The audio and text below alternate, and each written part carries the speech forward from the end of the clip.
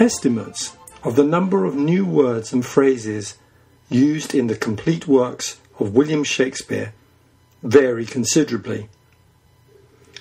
In 1942, leading Shakespeare scholar Alfred Hart wrote that the bard is credited by the compilers of the Oxford English Dictionary with being the first user of about 3,200 words. That number is now considered an overestimate. But by how much?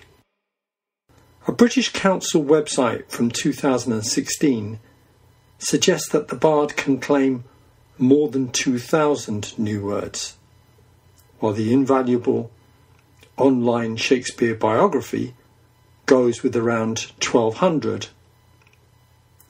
Linguistics professor Jonathan Culpeper has gone back to the digital abacus. His team at the University of Lancaster has produced a new dictionary based on a computer analysis of the full corpus. Culpeper suggests the much lower figure of somewhere around 400 new words. This is still an astounding number for a single author. As Culpeper points out, modern writers are lucky if they've invented one word.